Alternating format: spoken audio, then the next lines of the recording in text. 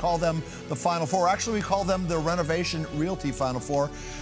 Normally we can't feature some of these teams, so let's, because of the first week of the playoffs, we can. We start with the Division II matchup. Christian welcomes Westview to the East County.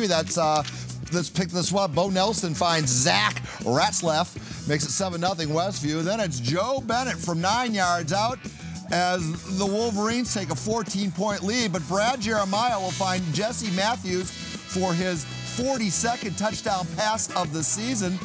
Oh, that's a pretty connection right there. Then Bo Nelson counters with an 18-yard toss to Benjamin O'Brien. Little slant play there. Westview back up by 14, but here comes Jeremiah. A 3-yard toss to Matthews. And it's a 7-point game. Now the play of the game, fourth quarter, under a minute to go. Jeremiah with a 6-yard touchdown pass to tie it. Penalty, that was Bryce Reapel right there, but penalty on both teams. TD called back, and moments later, Christian's season ends with a turnover in the shadow of the opposing goalpost. Bo Nelson throws 2 touchdown passes for Westview as they win, knocking off Christian in the final 21-14. Let's hear from the player of the game.